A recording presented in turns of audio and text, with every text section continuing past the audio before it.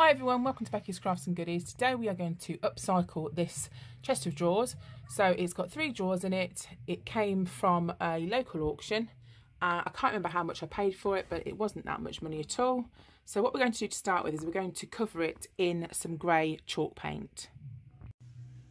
Right, so this has had 2 coats of grey paint.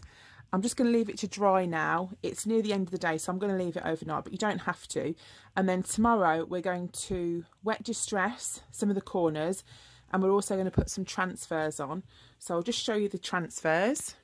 We're going to use these Redesign with Prima, and this is Fuchsia Sunset. So I have used one of these on the mirror, but you get loads in there, so we can use them. So I'm going to put some of those on, and I'm just going to dig out the knobs that I've got for these. They're in my craft room somewhere, so I've just got to find those.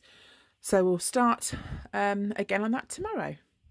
Right, so I've found the knobs that I'm going to use. I think they're going to look really, really nice. But if you look, they've drilled another hole. So they've got 2 holes there. Obviously, they changed the knobs at some point. And I've just put them on just to see if you can see the second hole, and you can. So I'm going to take this out, put some wood filler, just some white wood filler, just a cheap one there, and fill that, and then I'm going to paint over the top, and you won't be able to see that little hole underneath. So I'll do that tonight, and then it will be all dry. We can sort it after it's been painted over tomorrow. Right, so now we're going to distress it. We're going to do something called a wet distress, and this is all completely dry. What I'm going to use is just a baby white. Now you can just use a damp cloth, that's absolutely fine, and all you do is rub in one place just to reveal some of the underneath. You can get a similar effect just by using sandpaper, but the wet distress is a lot cleaner. So what you can do is you can kind of rub in different directions. You can kind of rub down, you can rub along, it's completely up to you. So I'm going to go over the whole piece now and just distress in various different places. So doing this effect here, what you're doing is you're reactivating the paint. So because we haven't sealed it yet, we can rub the paint off, and we can kind of give it this kind of vintage and distressed look. Now you can skip this stage if you want to, because some people just don't like the chippy kind of vintagey look. So if you don't want to kind of distress it, then you can leave it kind of as a flat kind of colour, which also looks nice. And you can do like different effects with wax if you wanted to. Anyway, but for this piece, I want to do a little bit of the distressing. So now we've finished that part, I'm going to seal it with a matte finish over the top, and then we're going to put the transfer over the top of that and then seal it. I always find it quite handy as well to put your sealer in a separate tub rather than dipping your paintbrush in the pot, because sometimes you can get like contamination still on your brushes, and then you can sort of ruin the whole sort of finish. So all I'm going to do is just get my brush and just seal the whole piece in some matte finishing coat.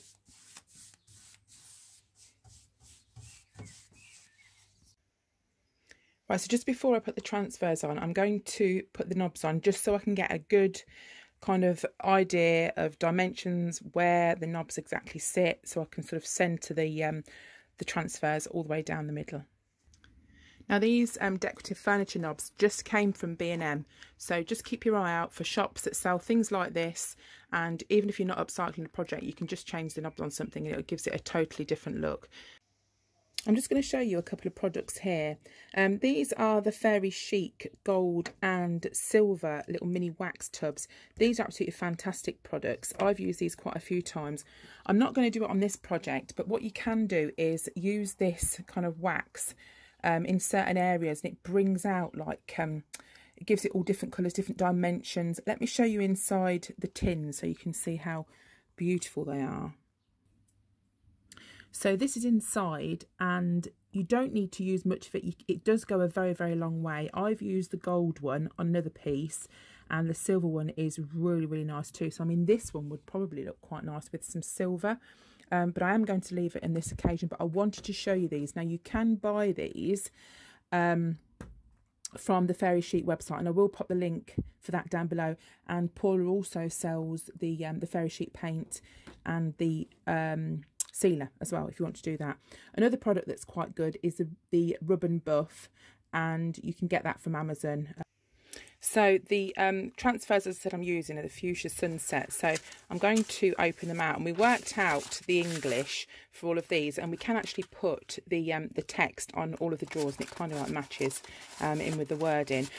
Incidentally, if you want to buy these, there are a few ladies in the Fairy Chic Club that sell these. Paula sells them. But if you do join Paula's Fairy Chic Club, then she does offer extra discounts, and so do a few of the members as well. So it is worth joining that, and I'll just pop the link in the description down below if you fancy doing that. You don't have to be a member to buy these, obviously, but you can get discounts if you are. So what I'm going to do is to cut out the text and leave the backing paper on. Just be careful to leave the backing paper on the rest of it, and then we will sort of stick these and kind of play about with them as to where they're going to look best. To put the transfers on, you're best to try and measure the middle. I mean, you can eyeball them and do them that way, but I would recommend just measuring the front of the drawers, finding where halfway is, and then kind of putting a very, very tiny mark so you know where the middle is, and then you'll know where to put your stencil. Right, so kind of measure it as to where you want it. Once you take the backing off, you've committed yourself. So just bear that in mind. And then if you have some painter's tape, frog tape, masking tape, that sort of thing handy, just pop that on the top, and this will hold the stencil nice and steady for you. So I'm going to look at my little pencil mark, kind of go, try and get as much of the stencil as I can, and then I'm just going to stick that down, and then that should hold it in place. I think I'm going to pop a bit at the bottom as well, just to keep it secure. And then all it's a case of doing is getting the stick that came with the stencil and just rubbing it onto the drawer. And this is quite a rustic kind of design, so you know it will have that kind of broken finish because that's the nature of the design. So incidentally, on these kinds of bits of furniture you can make moulds. Now there are some fantastic moulds out there. Prima do some wonderful moulds. I know that Paula from the Fairy Chic Emporium sells them, and so does the FMM Funcraft. And if you go to Paula's website and join her Fairy Chic Club, she offers discounts inside that. Or you can go to the FMM website, and if you put FMM15 in at the checkout at the moment, they're offering 15% off your first order. So there's the moulds for those. Now I'm not going to put any moulds on these. I'll actually instantly go and get some to show you. Here we've got a few. There's some really quite nice ones that you can buy, and then you just pop your clay or resin or whatever else you mould on, and you can sort of put these on top of your bits of furniture. So you can actually get some really, really nice ones. I made some with some Bright and Light air drying clay from FMM, and that's what I made out of that one. So that won't fit on because the top part of this set of drawers is too sort of tall at the back. Otherwise something like that would have looked really pretty to stick on. But as I say, bear in mind that you can kind of put extra detail on as well. Right, so once you've gone all the way over the transfer, you gently peel from the top downwards, and if you've missed any bits, then what you need to do is just get the little stick and kind of rub it again, and that will hold it on. So just peel very carefully, and you know, press it back if you need to, don't rush it. And you can kind of see where the transfer has been pushed on. And if you do miss some bits, it doesn't matter a great deal, because you can kind of, you can even paint them and fill them in, or you can just say it's a bit farmhousey, rusticy.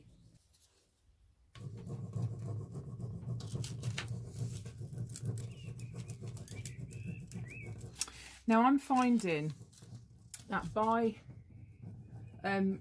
sealing the unit before putting these on, it's fine. I'm finding it quite hard to get it to stick, so I think next time I'm not going to seal it first. I think I'm going to put this on before I've sort of sealed it, just to see if these stick on any easier, because they're not really sticking to the surface all that well. They will stick, but it just means it's taking a little bit more time.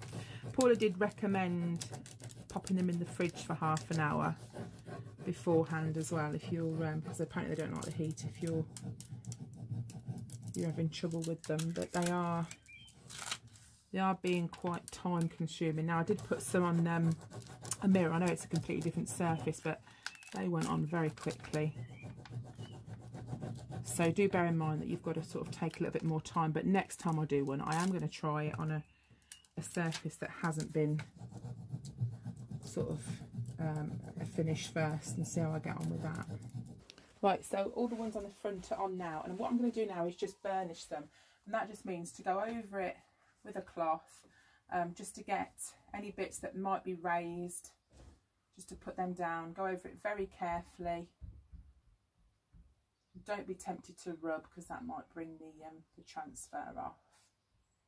Now on the top I'm going to put this beautiful floral pattern, and then I'm also going to put this strip on the back, because I haven't got room for any moulding. I'm going to put that on the back just to kind of tie it all in. So I'll do the same rules, measure it, get the centre, and apply it in exactly the same way.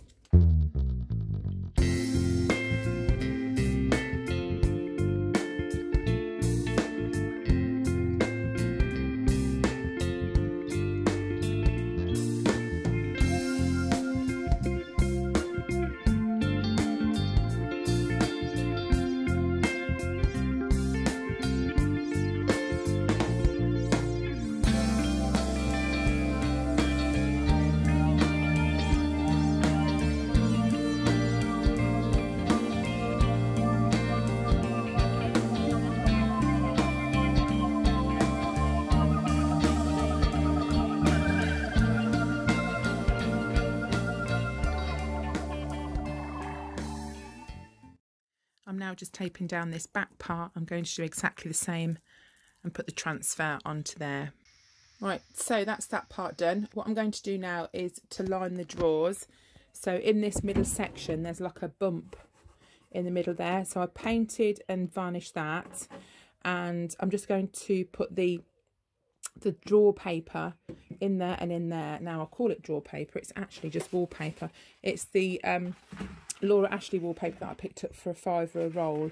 So I'm going to measure this out, put this in the drawer, and put a section there, put a section there, and leave this bumpy part in the middle. That's why I painted it. So I'll do that for all 3 drawers, and then we're just ready to seal over the top. Right, so the drawers are all lined now, and I've done the top one and the middle one as well. And now what we're going to do is just to seal the transfer with some more of the matte finishing coat, just to protect it and go over the top with another layer.